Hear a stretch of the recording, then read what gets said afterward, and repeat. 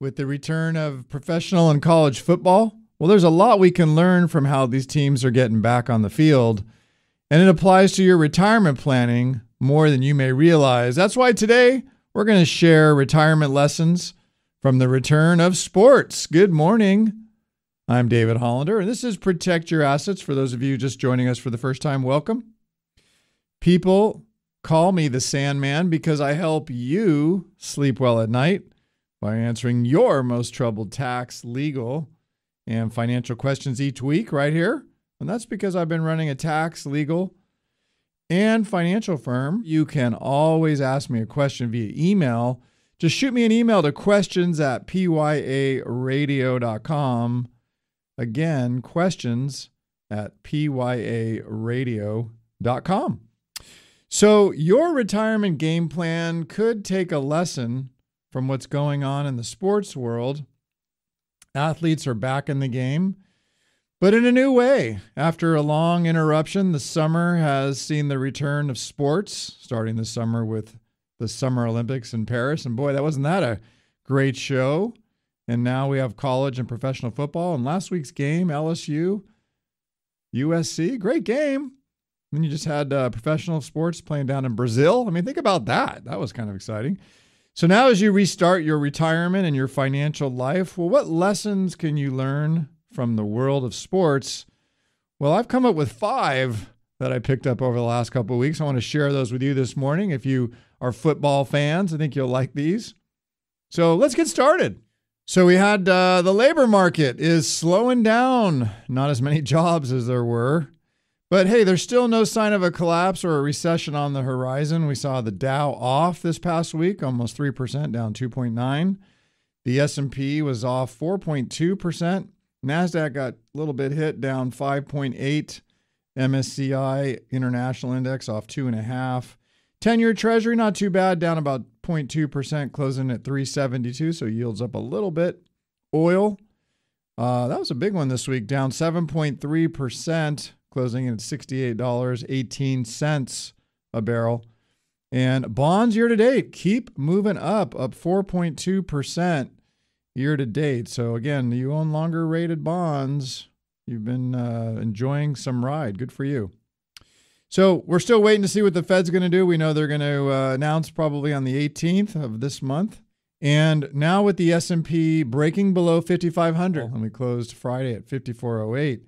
So the support level now, for those of you asking, those of you wondering, where could this go over the next couple months as volatility picks up, like we talked about last week, gave you some this week, 5186. So that's the S&P support level now, 5186. And support on the 10-year, 365, 3.65%. And gold, $2,500 an ounce. Anyway, all right, stock markets, I think will continue to be volatile. So I think there's a ton of similarities between pro football, college football too, and your retirement. For instance, think about this. When you think about halftime during a college football game and the coach is giving a rousing speech to the players, they adjust their strategy and the goal becomes, let's win the second half. And you see them come out with some new momentum and you see maybe some things start to change in the game. Well, that could be the same said for your retirement. Because if you think about it, retiring is just halftime. There's a whole other half to play. There's more life to live.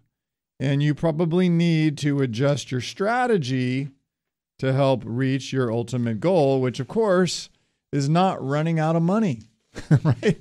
You want to maintain your lifestyle. You want to be able to do all the things you want to do. You want to keep pace with inflation. And I love the inflation talk because, of course, inflation's cooling down. Everything's getting better, right? I don't know. It doesn't feel that way to me when I go to the store. I don't know about you, but it seems like everything just costs more money these days. So you got to adjust for that. And the pros have had to do some new protocols and new rules. And you may remember, like with baseball. Remember baseball, how they decided to put a runner on second base during extra innings? I mean, what's that about? So they adjust these games based on the times and what they're trying to accomplish. And so think about that. Look at your financial life right now. Is it adaptable? This past year, it made sense to have a broad index to get exposure to the market, which overall has done pretty well.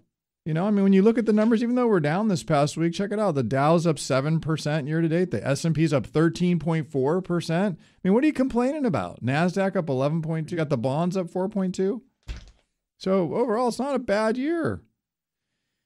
So in this new economy that we're about to step into, think about over the next couple of months, we've got a lot of things happening. We've got an election that's coming that could change the landscape of how things happen for the next 4 years. You got the interest rates coming off all-time highs we haven't seen for over 20-something years, now starting to come down again.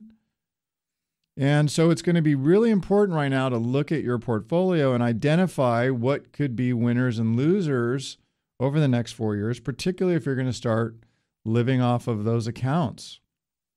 What kind of companies that you own? What are they good? What are good? What should you own? What are strong sectors of the market that will continue to perform and even do well in the new economy, I'm going to call it? Which of the changes you've been living with these past couple years are long-lasting, like AI? And how can you adjust your portfolio, your strategy to take advantage of that without taking too much exposure? I see that all the time. People come in here, they've done really well with some things, but they can't move. They can't get off of that. And they see the portfolio drop this past week, 5, 6, 10, 20%, because this happens in those kind of stocks. And now they're frozen. So like I just said, as of yesterday, September 6th, S&P's not bad, up 13.4. You got oil off 4.8, same period of time. So maybe you start to think about some things. And that's when you got to ask your question. Is your financial and your wealth management strategy right now, is it adaptable? Will it be able to change and produce that income each month? Because remember, when you stop getting that paycheck, all you've got is your Social Security, maybe some rents from properties if you've set that up properly. We can talk about that separately because maybe you're not cash flow positive, which is a bad thing.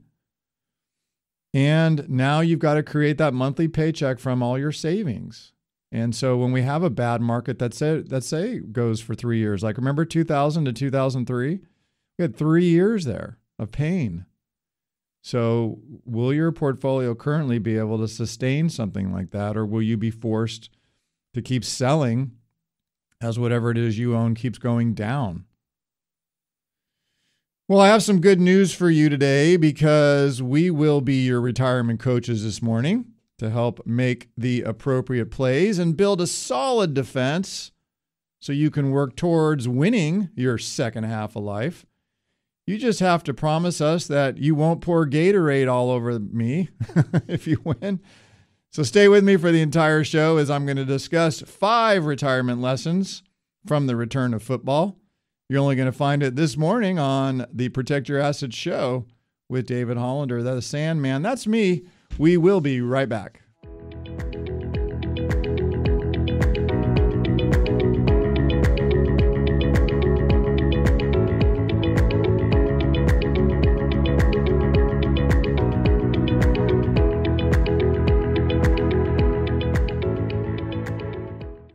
Welcome back. I am David Hollander, also known as the Sandman, and this is Protect Your Assets. And every week, our aim is to help you keep all that hard-earned money you've been working so hard for, because I know the financial markets, they go up and down. This past week, they went down.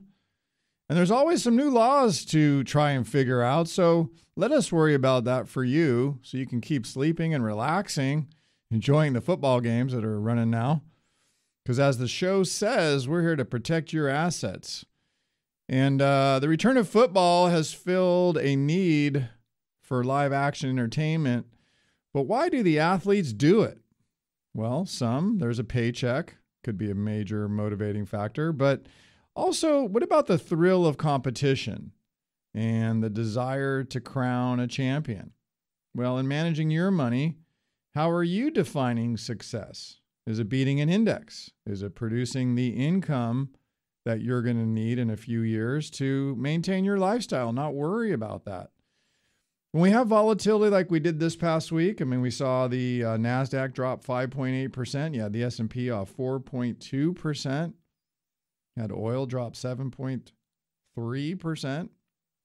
So when you see that kind of volatility in a week, that should have you ask some questions about your strategy and how should you handle it if you're about to step into something that's different, retirement, for instance. And so one of the things you can take away from football, from sports, coaching is the following. Always keep improving. Think about that. Just like athletes must continue to train and improve, as an investor, it's important to keep educating yourself and stay informed. While you might rely on, say, your advisor in making important financial decisions, know that the buck ultimately stops with you in keeping those advisors on track and holding them accountable for what you are trying to accomplish for yourself. So I'm going to ask you this morning, are you asking the right questions? Because your advisors should be comfortable and they should welcome questions. If you manage assets yourself, make sure you are periodically testing your own strategies and any market theories that you might believe in. So as an aside, let me just update you on something that is new. In my book, I talk about this, the Protect Your Assets book. I talk about the top 4 ways to make money. Number 2 is tax-free. And one of the ways to get tax-free income currently in retirement that is legal is through something called a health savings account. And many people think or don't even know what it is. But for those of you who do, and let's say you have a health savings account at Schwab, well, there was a bulletin that just came out. Maybe you're familiar with HSA Bank. And in July, HSA Bank announced that they're no longer allowing new Schwab HSBA accounts to be created. No more. And this month, HSA Bank is going to update the program. So if you go in there and look at it, you're only going to be able to sell your positions. You're no longer allowed to make any buys, which could be troublesome when markets are going down like they are right now. HSA Bank is going to coordinate what they call in-kind transfers. In other words, they're going to force you to liquidate, to transfer your account out of Schwab beginning the second quarter of 25. So now's a great time if you have an HSA or you're thinking about setting up an HSA or using an HSA in retirement, which I encourage you to think about and understand because it's another way to grow money tax-free that you could use for your long-term care. And then if you don't need it, well, you can pass it on to your estate. Again, you can do this tax-free. So there may be some other options for you if you have a Schwab HSBA through HSA Bank, because we do have relationships with other providers who can help you with that. And if you're not aware of that, well, now you are. Another question you should ask is, how will the conservative part of your portfolio, I'm talking right now about your fixed income, your safe stuff, how will that fare in the future as the Fed starts to lower interest rates? So you have to ask yourself the question, how will your fixed income portfolio, and I'll give you a scenario here because I've seen this at least over the last 3 decades, happen at least once every decade, and that's the following. We have a market that goes down substantially, meaning stocks, S&P 500, et cetera, drop over 30%. And that could be very short-lived. It could be 3 years. And if something like that were to happen with your equities, and now you say you need $10 or $15 or $20 or $30,000 a month to pay your bills, you're going to sell off those stock positions when they're down 30, 40, 50, 60% to pay those bills?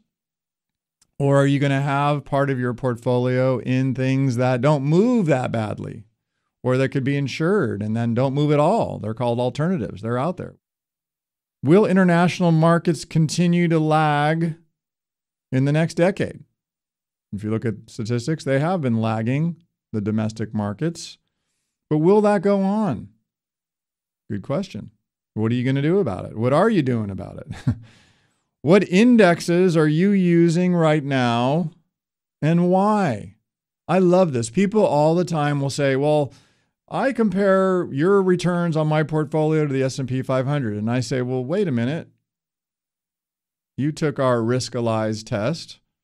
You scored a 40, and you're saying you want the S&P 500 because you heard your neighbor talk about how much money they made this year?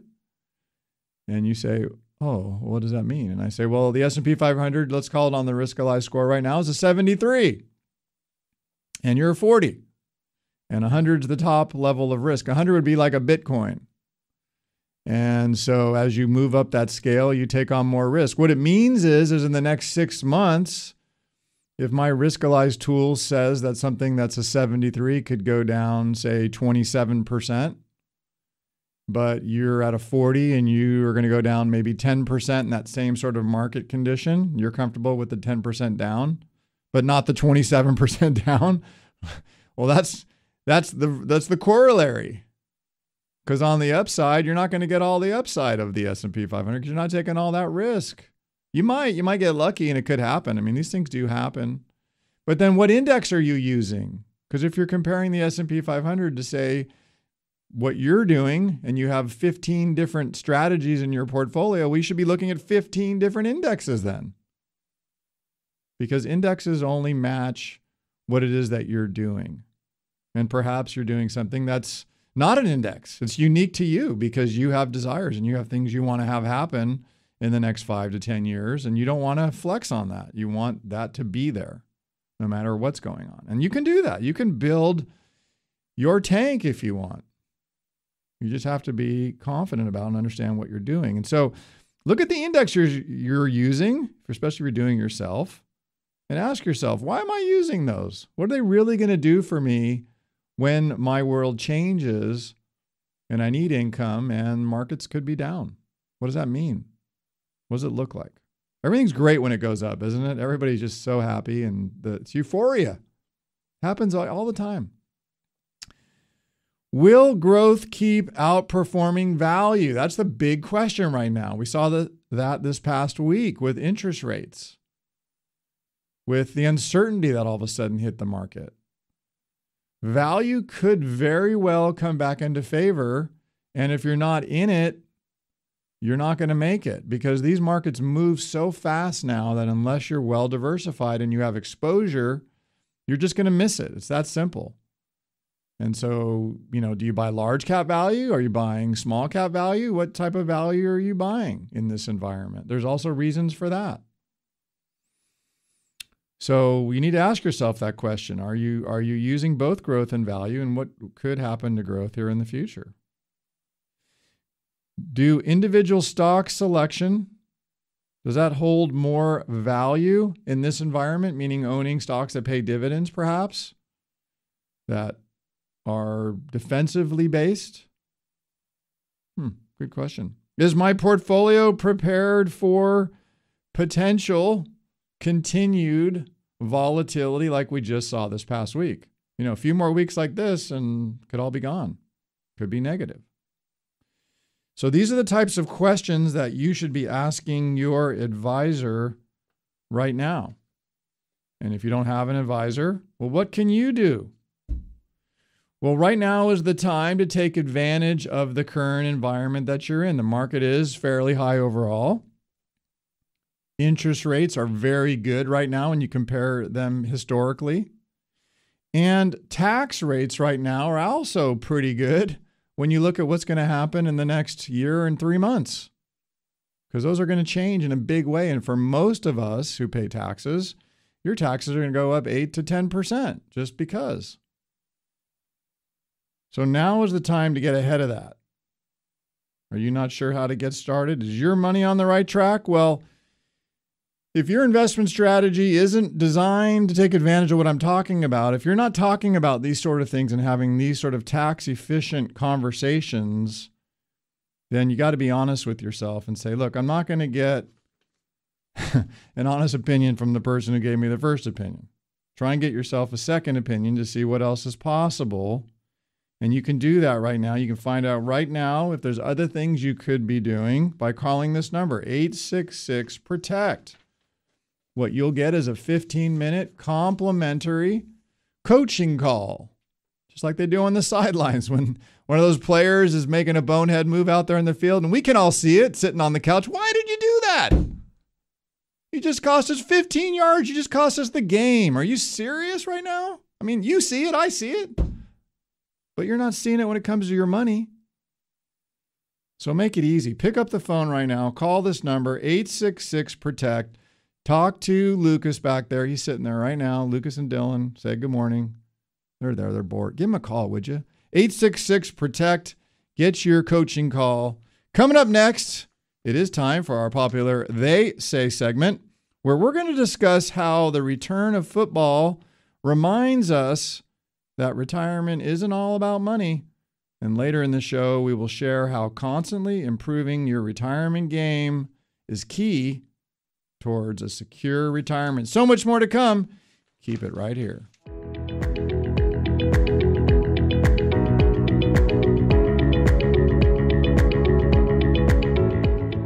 Welcome back. I am David Hollander, also known as the Sandman. And you are listening to Protect Your Assets this morning. And people around here, they call me the Sandman because I help you sleep well at night, particularly with weeks like we just had this past week, by making sure your plan's in place and doing what it's supposed to do. And that's because I've been running a tax, legal, and financial firm for over 30 years. We've seen many cases, and more than happy to share that experience with you. So today we are talking about what the return of football has to do with your retirement. And if you watched that USC LSU game last week, you know what I'm talking about. If retirement is a priority for you, well, it only happens when you have a plan to get you there. So if the drop this past week in the market, or the upcoming election, or interest rates going down has you concerned, well, don't just sit there. Get a plan to protect your retirement savings. You can set up a 15-minute coaching call right now with one of our team members, maybe even myself. Call the phone number, 866-PROTECT, or you can always connect with us on our website. Now it's time for one of our fan favorite parts of the show, our They Say segment, where we debunk common myths, half-truths, and sometimes just bad advice that they say. All right, so here's one they say, and I hear this a lot. They say that retiring and retirement planning, well, it's about how much money you have. Well, it's important. We've talked about this before the retirement. It's about more than just money.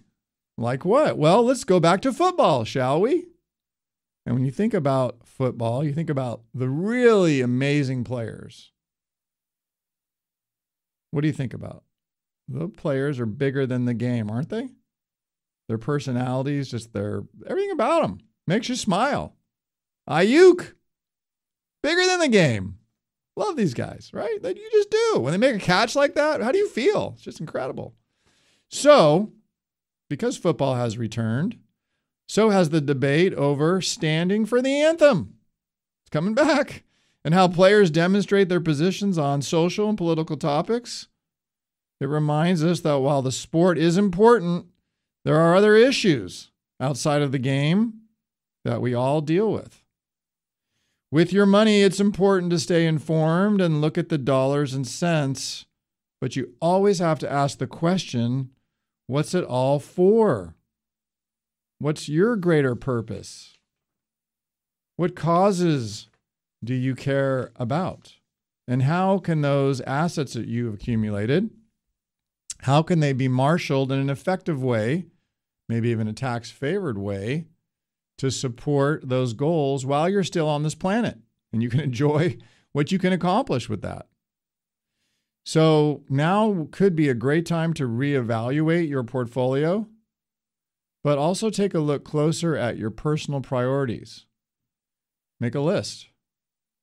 And how can you support some of the broader goals that are important to you? Maybe it means being more socially conscious when it comes to investing and being more selective about the companies you invest in. Maybe it means increasing your gifts to charity causes each year that support your worldview. And remember, think about this, tax rates in about a year and a half, and I'm talking about estate taxes now, they're going to be 40%. on everything over about $7 million. And if you have an IRA that will most likely be around past you, that will be ordinary income to your beneficiaries and will be part of your estate. So they could be looking at, get this, 35% tax bracket if, say, they're earning over $400,000 in that particular year, plus state of 10%. That's another 45%. So if you think about this, 85% of that IRA account could end up going to taxes. And if that doesn't cause you heartburn or discontent, then you need to learn about how you can use those IRAs right now, again, at very possibly no tax impact to you whatsoever. That's right. There's ways to do this where you can use distributions out of those accounts now, transfer those monies to things that you really care about, and some serious money too, and pay no taxes to do it and get a lot of benefits on it. And then if you do it in some other ways where it's even bigger and you want to make more impact, still save a ton on taxes. All this is possible to map out and to look at. You need the right equipment to defend yourself. And I think back to World War II, and you look at even sports teams today, some of the teams that just have all the new equipment, that have the money to pay for the coaching, that have the money to pay for all the equipment, and you see them stack up against a team that doesn't.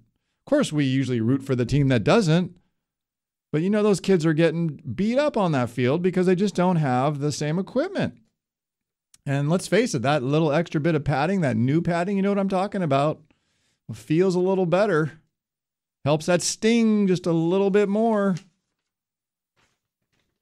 Are you doing that for yourself right now? You have that nagging question in the back of your head? Maybe I'm not. Maybe I'm not getting all that right now. Maybe I'm not getting those new pads, coach. Maybe you didn't give me that new helmet. Why not? Well, if you're not sure, set up the coaching call right now and let us look at your equipment. Call this number, 866-PROTECT. I want the Sandman and his team to take a look at my stuff, coach. 866-PROTECT. Give us a call right now, and you can find out if you're being protected. 866-PROTECT. It's time for a quick break. But please keep it tuned right here, because when we come back, we're going to share how constantly improving your game is key to successful conclusion, even a touchdown. The answers are coming up next. Keep it right here. We'll be right back.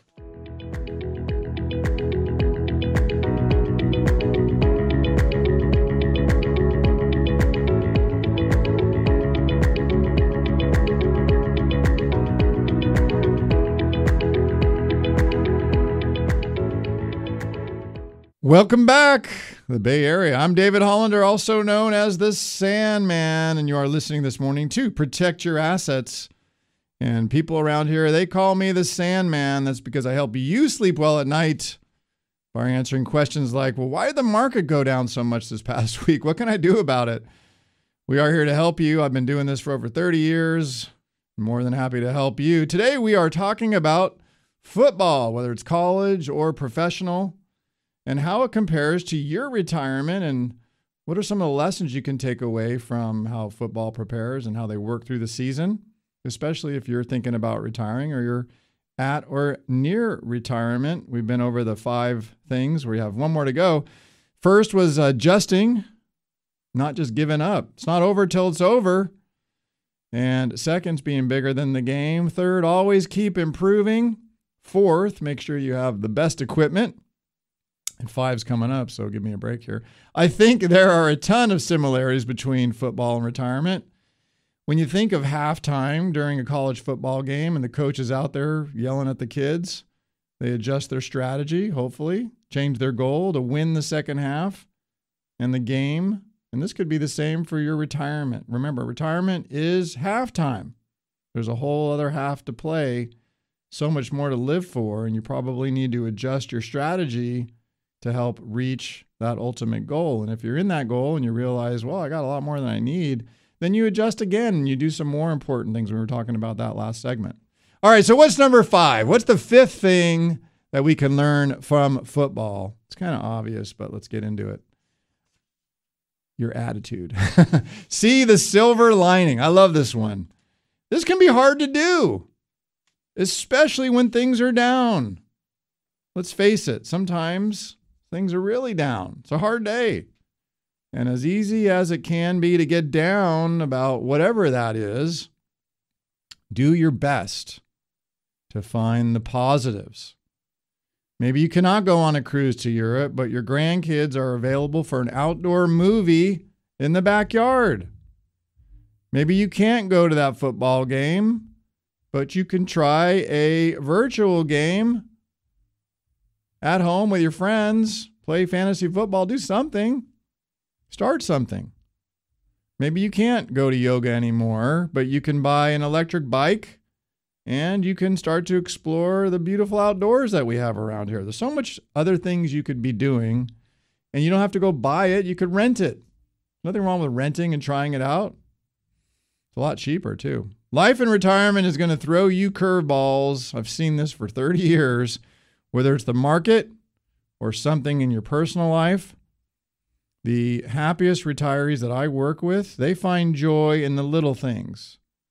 They adapt to the changing world. They're changing bodies. And they stay active as they can, and they are smart about what they're eating. They get that exercise. They find creative ways to engage and enjoy the world around them. It's all about the attitude. So the world of sports is figuring that out as well, right? Especially when things are down, when you're in the second half, you're at halftime, you just had the worst first half you've ever seen and things aren't going right.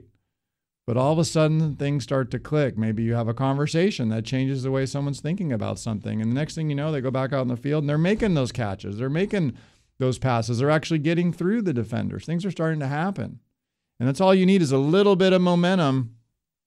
And all of a sudden, it opens up and now the points get close and you're there. And you could win. These things happen all the time. But you really have to be honest with yourself. And you have to ask, am I getting the right help right now that I need?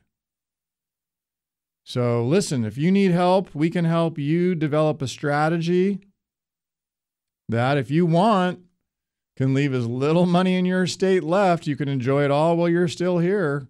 Spend it in doing things that you probably never thought you could do. I see this all the time. People come in, they have way more than they need. And once we show them how much they can spend every month, we can actually figure that out, exactly how much you can spend each and every month and how much you can leave to wherever you want to leave it.